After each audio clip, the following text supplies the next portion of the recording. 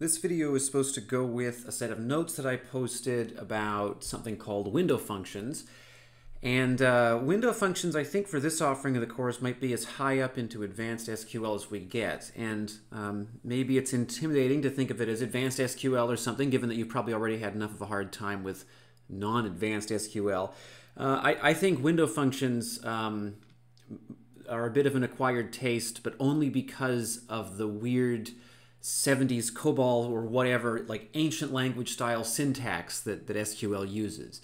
What's weird about window functions, I've complained before about how SQL syntax contains a lot of these features that apparently when SQL was designed were common in a lot of languages. I occasionally blame COBOL for that, but it's not just COBOL. We don't see that much anymore. So things like the funny ordering of the inner join and then the on clause, the strange sort of quasi-English style phrasing, saying group by as opposed to just group or something similar, not using brackets as much. It's interesting because window functions, what we're going to talk about here, are relatively new. They're a development of the last 10 or 15 years in SQL, and yet they use some of the most impenetrable 70s style syntax that I've seen in SQL. However, if you ignore that, if you work around the syntax, they're actually pretty useful, and many people will find them to be more intuitive once they get used to them than having to do things the old-fashioned way. So just for a reminder on what the old-fashioned way looks like, we have this query that we made up in some previous video that you probably hopefully watched by now. And the point of this query is I would like to, for every item in every order, so there's order number 1001 and it has a line in it, I want to know whether that particular item, the cost of that item is above or below the average price of an item in that order.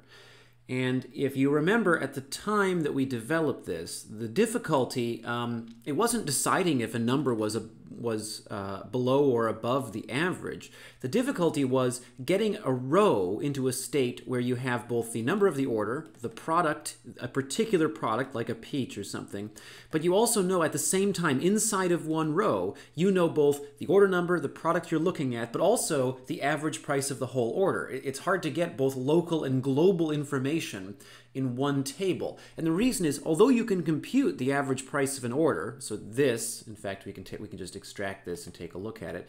This query right here computes the average price of a single order.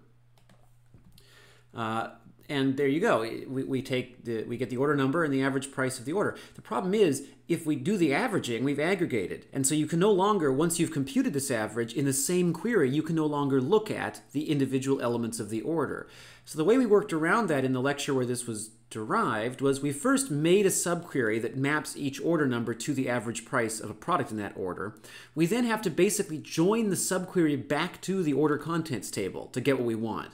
And that's tedious, and it's not the worst thing in the world. I mean, it's only a few more lines of code, and as you know, in any language, there are going to be these things that take a bit longer. But it's the kind of thing that can really twist your brain in a pretzel when you try to design these queries, because you have to decide, when do I need to do this weird create a subquery and join it back together thing. And then there's this, which we came up with. This is a classic example of that, what I was just complaining about, this strange COBOL-style wording, case when, as opposed to just using something like what if statements in C or Java would use. This, it turns out, wasn't the hard part of that query, but just to prove the point, let's look at this stripped-down version of the same query.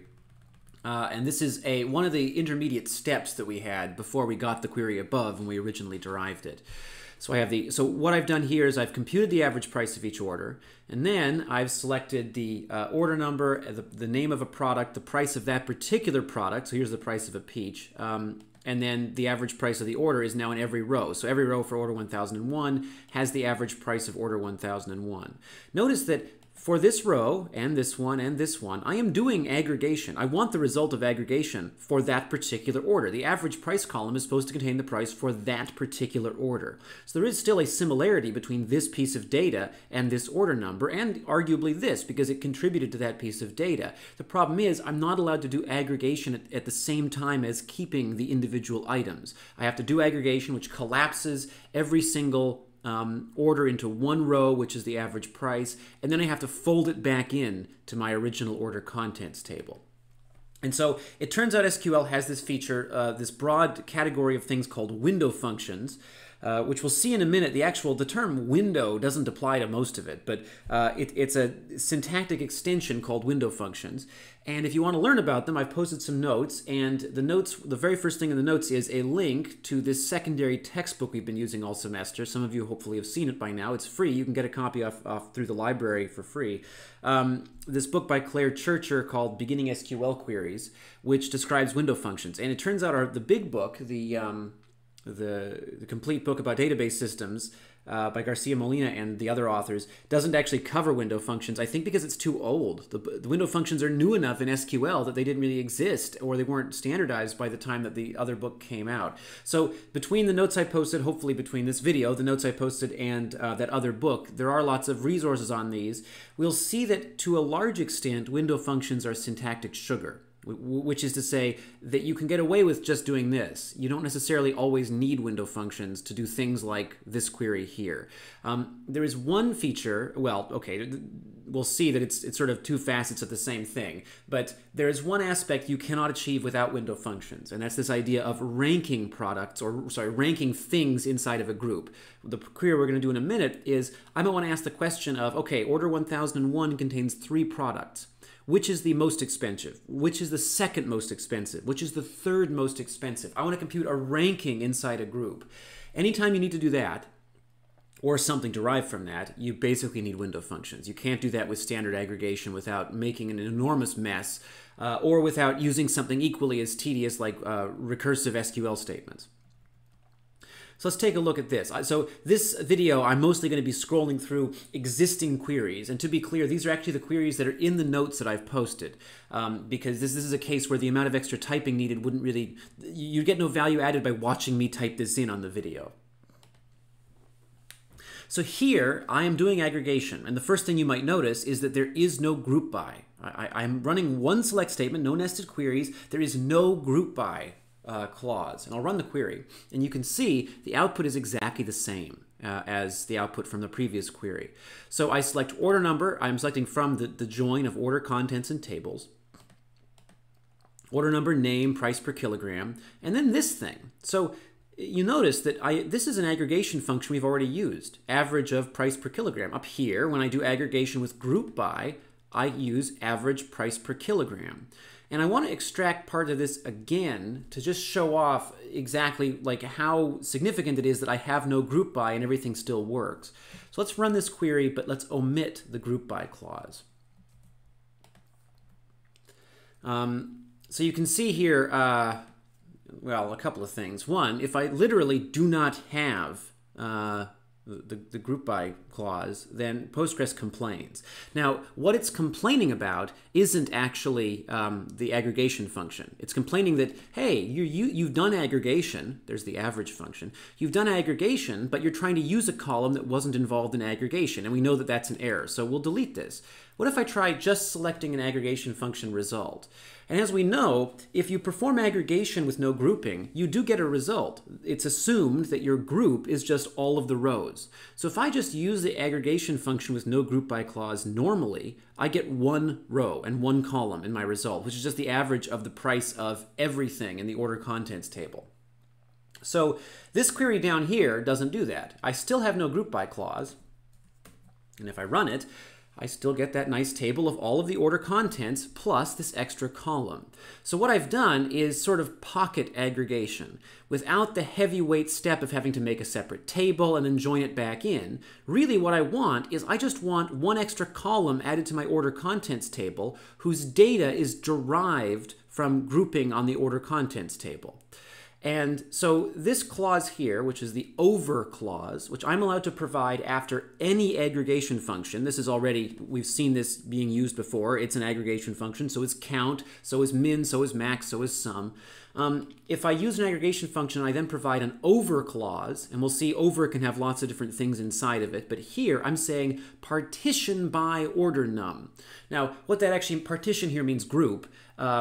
it's just like this weird issue with and having, the where clause and the having clause in SQL. They just love adding new names for everything. So partition by order num restricts the use of the aggregation function. So we're no longer doing classic, the gamma operator style aggregation in SQL. Instead, I'm selecting individual items from the order contents table, and then I am going and computing this value for every row.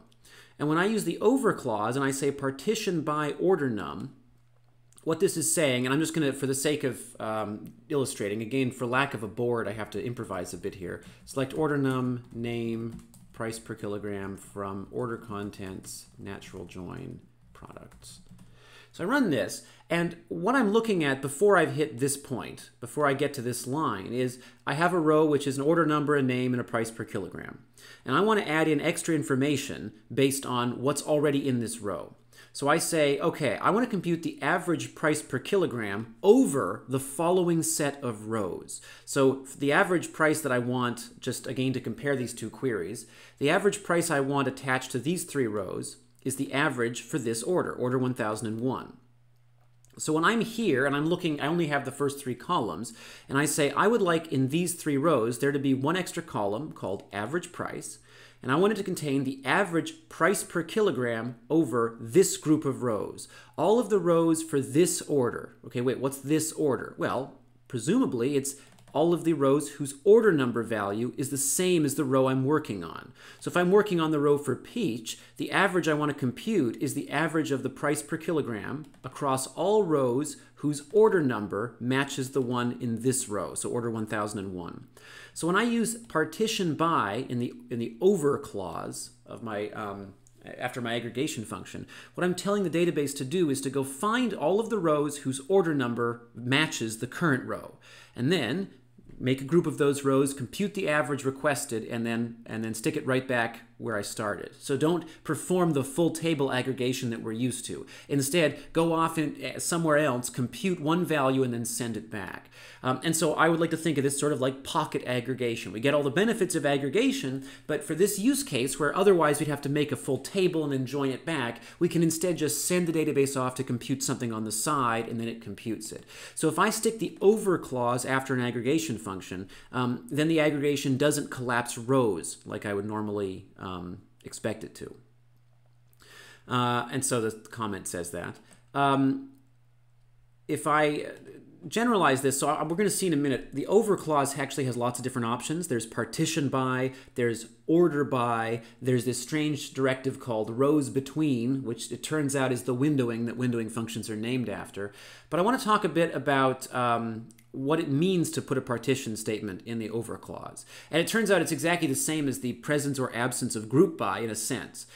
So we remember if I don't have a group by clause in my query, then the group is assumed to be every row in the table. Here, I'm using the count aggregation function. I'm looking at the order contents table, and I'm selecting order number and count star. Now, I'm not actually grouping at all. I'm just saying, and I'm not using anything in my over clause. I'm not partitioning, nor am I grouping. And every single order number gets selected with a total item count of 9. And the reason is because there are 9 rows in the table. And what I'm telling the count aggregation function to do here is I'm saying, okay, here's which rows I want you to count. Go find me all the rows that, oh, that's it, just all the rows, and then count them. Think about up here, I said go and average the price among all rows whose order number matches my order number, the order number of the current row. But here, the over clause is empty, so it just counts every single row. The aggregation function is applied to every single row. Probably what I wanted here was something like, if I'm using order number, maybe what I want is to count the number of items in each order. So I could do that with this, and we'll see that this is actually not as useful an application of the over clause as the previous one. This might be a better place to use traditional aggregation. So we'll run this. And so we see order number 1000, so the order number value of the current row is 1000. Partition the rows of the table to find all the ones whose order number equals 1000, and then count those, and then stick the result back here. Same with this row. Same with this row. But wait a minute, there's order 1001 twice. What's happening? Well, what I've done is I've just looped through the rows of the order contents table, and for each one I've said go find all the rows with the same order number and then count the number of elements. And so I don't get the thing I sort of expect, which is if I want the number of items in each order, I don't want to see each order 3 times or, the same number of times as the number of items. I want what traditional aggregation gives me. I want it to collapse the rows together. And that's not happening here. And so that's one thing, is this pocket aggregation. It is not giving you the collapsing of rows that you might expect from other aggregation. That can be useful in some cases. It can maybe not be useful in others. It's true, though, that although I don't know if this is the best way of solving this problem, it's true that if you use select distinct here, you'd actually get exactly the same result as you would with a query like select order num. Sorry,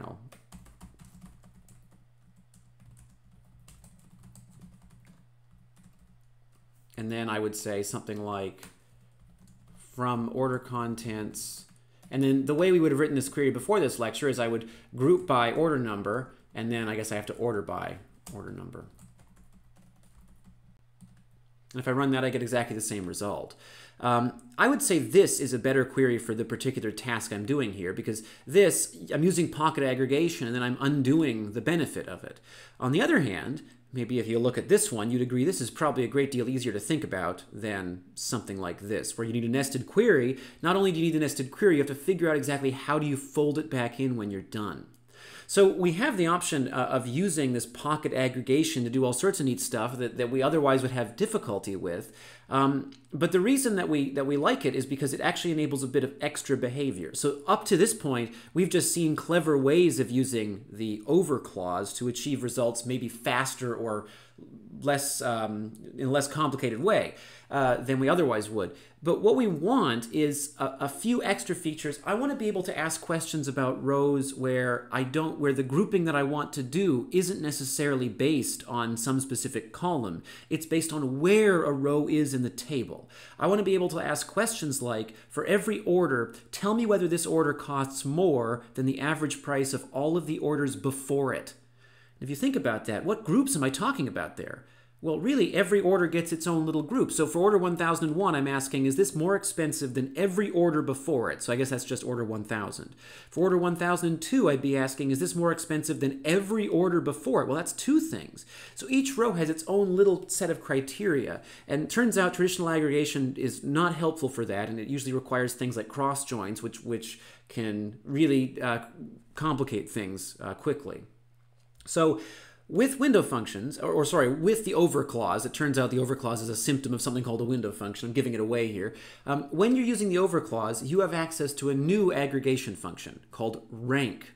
And you can prove this to yourself, but rank doesn't work if you just use group by. You are not allowed to use rank unless there is an over clause after it, because rank makes no sense outside of the context provided by the over clause. You'll also notice that in this over clause, I have included the order by directive, which normally we don't associate with aggregation. So I'm going to run it and we'll take a look at what we get. It turns out that this is actually, we did produce this result.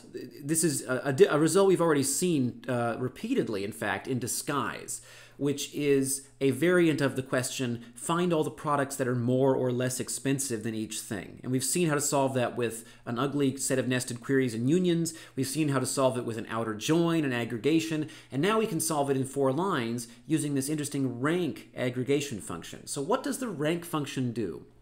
What I want to ask here is, for each product, tell me whether it's the most expensive or least expensive or the second least expensive or the third least expensive product. I want to know the product's ranking among all of its peers, among all of the other products. So in terms of the current row, if I'm looking at, let's say, this row here, what I want to find out is if I take the price per kilogram and I put the prices of all the products in order, where would peach be in that ordering? Would it be first? Would it be second? Would it be third? So I want its rank according to some set of criteria. Now think about this. It's not just a function of the columns that we compare. It's a function of how we compare them. So it is really a matter of sort the rows into an order and tell me where peach would be in that order. And that's why the order by directive appears inside my over clause. So if I read the query, what I'm saying is select the name and the price of all the products, as well as the rank of that product computed based on this criteria. So over, the set of rows defined by ranking all the products by price per kilogram. There's no partition by directive here, so it says use all the rows. Take every row in the table, order them by price per kilogram, and then give me the rank of the current product in that ordering. And we'll call that price rank. And you'll notice that the way it's defined, the order by directive puts rows in ascending order by default, which means that the lowest number is first. So the rank of pineapple is 1, pineapple's the cheapest product. The rank of raspberry, the most expensive product, is 6. So that's the rank aggregation function that we would otherwise not be allowed to use if we didn't use the over clause. Now, for the sake of completion, we might observe that maybe this isn't how we would normally define rank. If a product is first or second, maybe we expect that to be the most expensive or the second most expensive product. So I have that option as well. I am allowed to stick the word, just like with the order by clause in SQL, I can stick the word descending at the end to place things in the opposite order instead of, or explicitly I could say ascending instead of just leaving it like this. I might also want to determine ranks in terms of discrete groupings. So here, I'm ranking each product compared to all of the other products. I just say, select rows from the products table, compute the rank over all other rows under this ordering. What if instead I want to compute the rank inside of a specific order? So I'll run the query and we can take it apart. So here's order 1001 in my result. It's got the 3 products that we expect. The most expensive one is a peach. The least expensive one is a pear. Notice that it says the rank of peach is 1. It's the most expensive. The rank of lime is 2. The rank of pear is 3. If we look at order 1003, same story.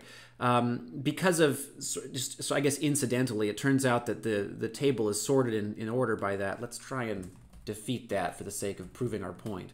Okay, so if I look here in order 1001, notice how the results came out in an arbitrary order, but still, it's true that peach was the third most expensive item, pear, sorry, was the third most expensive item in order 1001. And here, raspberry was the first most expensive, the most expensive item in order 1003. So how did I do that? Well, I go to order contents join products as usual to work with both things. Then I select the order number, the name of the product, the price of the product, and the rank of this row over the following definition. First, break the rows up and only include rows whose order number matches the current row's order number. So if I'm sitting here, find all the rows whose order number matches 1003. Now, sort those rows by price per kilogram in descending order.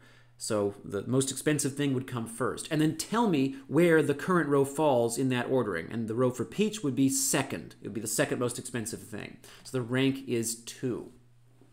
So I can't compute ranks. We've seen that there are clever tricks we could do with joins and things to allow us to achieve ranking without having to use this aggregation function. But they're clunky and they might be slow, and certainly we can't use the rank function to do it. We have to do it some other way. This, if we don't, once we have the over clause, we can use rank directly to compute that. And that's one reason why I had to front load all the challenging queries about computing ranks before we'd covered it, so that we could use them as an excuse to learn about outer joins and aggregation and things.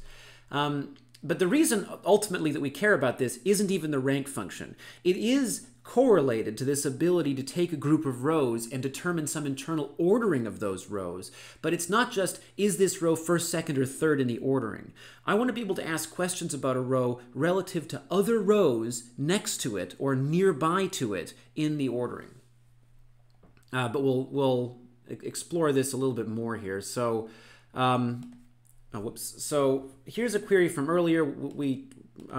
There's no fancy pocket aggregation happening here.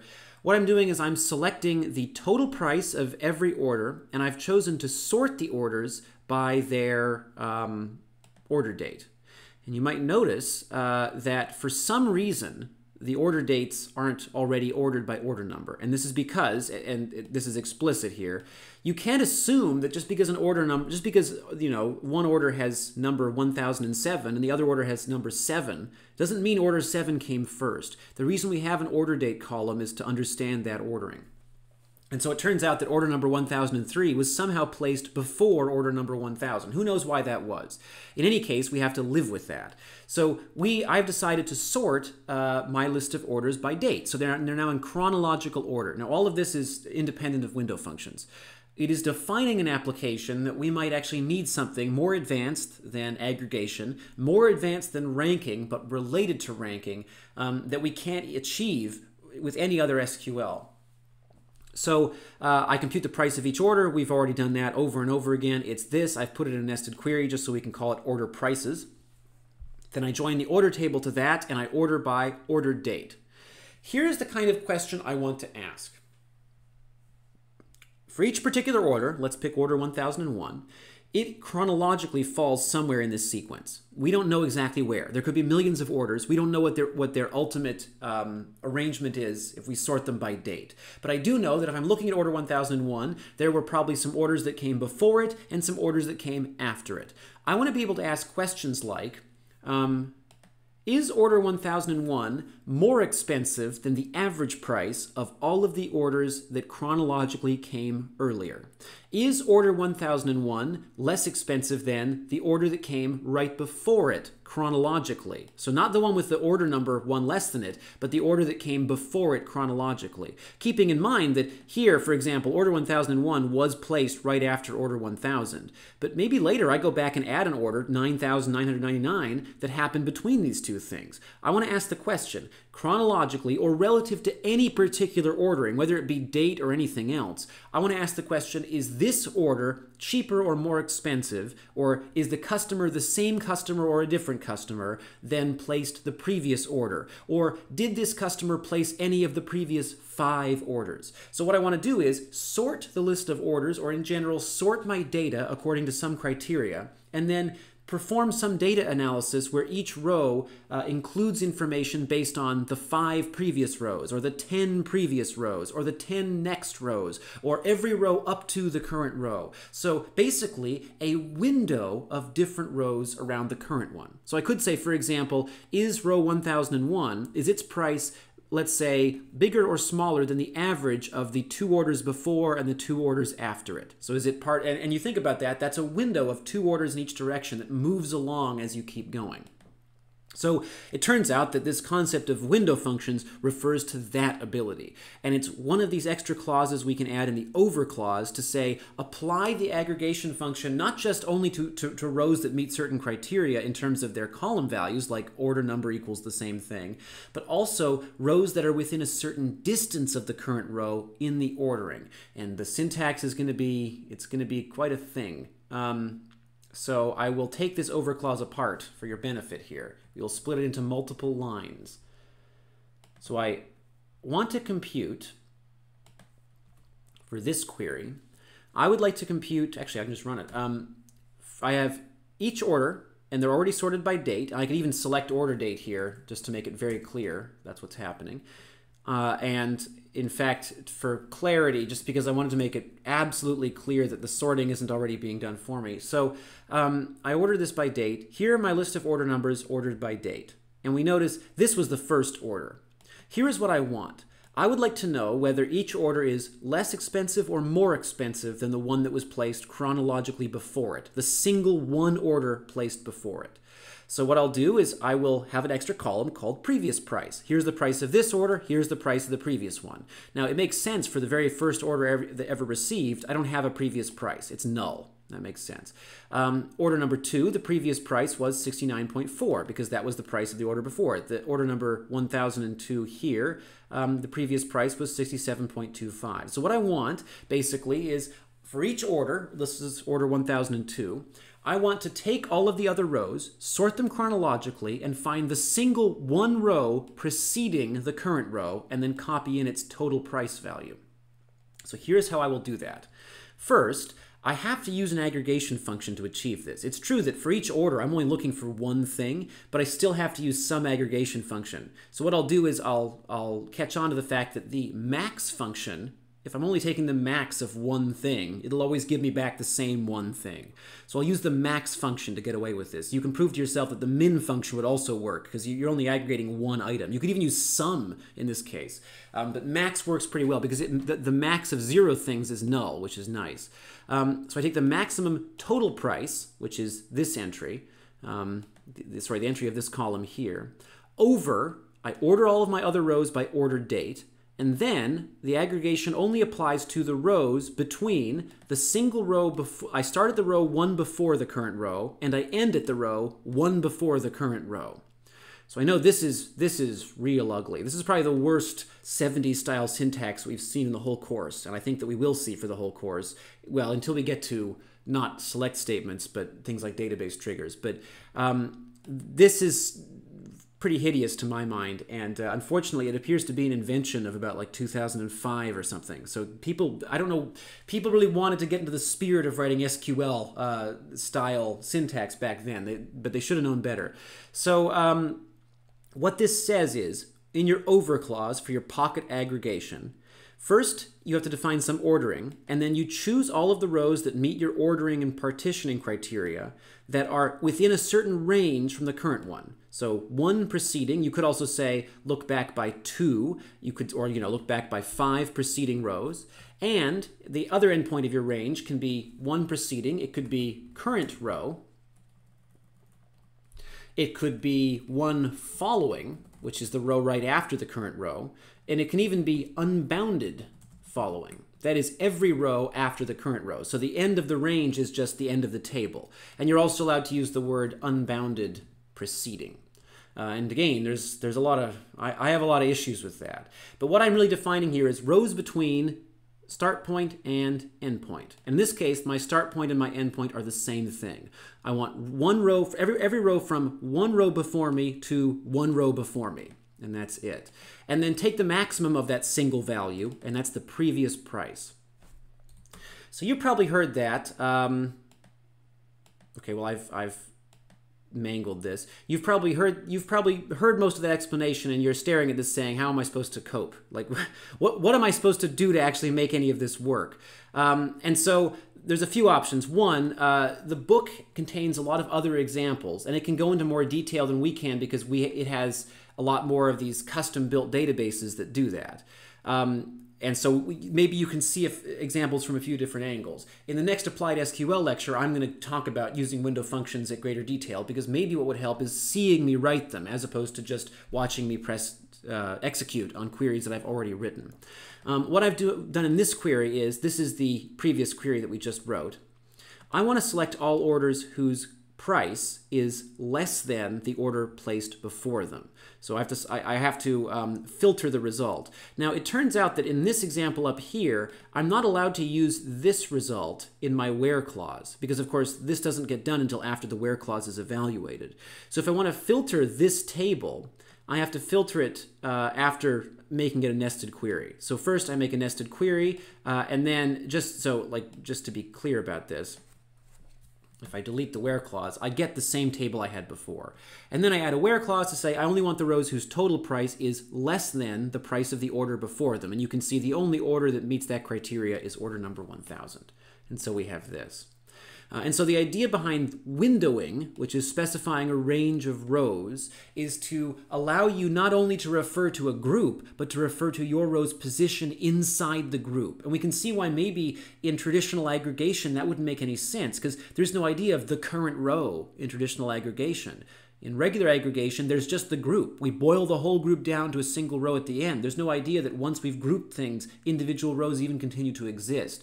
With this pocket aggregation, there is still this idea of the identity of an individual row, and then we can compute things based on that. And so here's an example of using a different style, like a different window definition. And so I'm going to also justify this, I'm going to indent it. I guess I'll justify it as well conceptually. So first I want to make it so that the editor will show you the whole thing. Okay, so I'm going to run this. And you'll notice every now and then dbeaver throws me an irritating error. If you're using dbeaver, keep in mind that sometimes when it gives you errors, the errors, as I mentioned in an earlier video, are the result of funny spacing problems. So for example, that's the same query as it was before, but dbeaver couldn't figure out what I meant, so it gave me a dumb error. So just keep that in mind. Don't panic if that happens. So I'm back to the table that I had before, except, so I have one row for each order, and I'll even, maybe we should even fold in the order date just to make it absolutely clear, and then put that semicolon back. Actually, we'll order by order date. So I've got my orders, I have my order date. Here's what I want to know. For each order, I want to know the price of the order. Okay, I have that. I also want to know the average price of every previous order, every order that occurred before that order in time. And actually, I want to show something else quickly. Just to make it absolutely clear here, the result of the average price column doesn't have anything to do with the order that my results are displayed. So here my orders have been sorted by order number again, so they're not in chronological order. That doesn't affect what happened in the aggregation. The reason I've been displaying it sorted by order date is just to make it clear what's going on. It has no real effect on what date is being computed. The order by clause in the outside query isn't even evaluated until all the numbers are already there. So I want for each order the cost of that order and the average price of every order before that order, not including that order. And so the way I do that is I say what I want, therefore, is like the order number, the date, the price, and the result of applying the average function to the price of the following rows. Take every row, sort them by order date. And now the row I'm looking at, let's say row 1001, it's third in the list. Now take every row between the first one, so unbounded preceding is weird SQL speak for the very first row in the ordering, and one preceding, which is one preceding the current row. So that's this row here, the row that says order 1000. And so take all of those rows, every row between the beginning of the ordering by date and one before the current row, and then average their total price. And we can see for order 1002, same story. So take all of the rows between unbounded preceding, means the very first thing in the order, so that's 69.4, and one row above the current row, that's 67.25, and then apply the average function to the total price column of all of those things. Okay, I'll run that again, but I want to show a few variations of this. So suppose I want the average to be the average of every order up to and including the current order. In that case, I would say, well, average every row between unbounded preceding and the current row. And we can see that means that one preceding means stop one above the current row means stop at and including the current row. This range is an inclusive range, the one we specify in rows between. So here the average, so for order 1003, the total price is 69. The average of all previous orders is 69.4. There's only been one order, and it's this one. Order number 1000, the average is now the average of 69 plus 3, so which is 72 or so, and so that's 36. And then the average with order 1001 is that plus 67, the average of those three things, and then down here it's the average of all four things. So this is, again, I'm so sorry that we have to learn how to use this weird phrasing, one preceding and five following, or current row, or whatever. But ultimately, all it's doing is defining some sub-range of rows. So I think what I'm going to do is, just for the sake of, I want to use the other option at least once. Let's see, hold on a sec. Okay, we'll keep this one the way it is. I want to have this be one preceding again. So the query calls this the average previous price. So I want to make sure I'm being faithful to that. But I want to add one more query here to sort of do the opposite. So it's worth noting that there's no real significance to the preceding keyword. I am allowed to do something like this. I want, in this version of the query, for every order, I want to compute the average price of all of the orders placed after it. So that would be, so for order 1000, for order number 1000, I want the average price of every order, starting with the one appearing one after the current row and ending wherever the table ends, as far in the future as you want. So I'm going to start with the one row following mine and go all the way into the future, unbounded following. And we can see that, let's take a look at order number 1001. The average price of all the rows in the future is 220, because there's only one row in the future. This is the very last order, so the average price is null because there isn't anything after it. The average price of order 1000 is 143, which I maybe take my word for it, is the average of 67.25 and 220. And just like before, I would be allowed to say to include the current row in the future price by using current row instead of one preceding. And so you can see here we've got now the average future price includes that thing. So again, as I said at the beginning, window functions, I think they're pretty non-threatening. I think that the syntax that's been defined for them is just so bizarre that it scares people off. Even I took quite a while to warm to using window functions for things. Now that I know them, they're great because I can use them for a lot of the pocket aggregation stuff that I don't really need the window functions for. But when you get to things where you need this rows between directive, even if you can do ranking without using the over clause. Doing this sort of operation without the over clause is pretty painful because you have to do, in order to do it, you basically have to do ranking manually and then do a bunch of other stuff. And although it's possible, it ends up creating queries that are pages long and give the database server a headache, not as well as the database programmer, I guess. So in the next Applied SQL lecture, we will talk about both using all the interesting joins that we've just learned, as well as various ways of using window functions. And hopefully that makes it a little bit more palatable for everybody.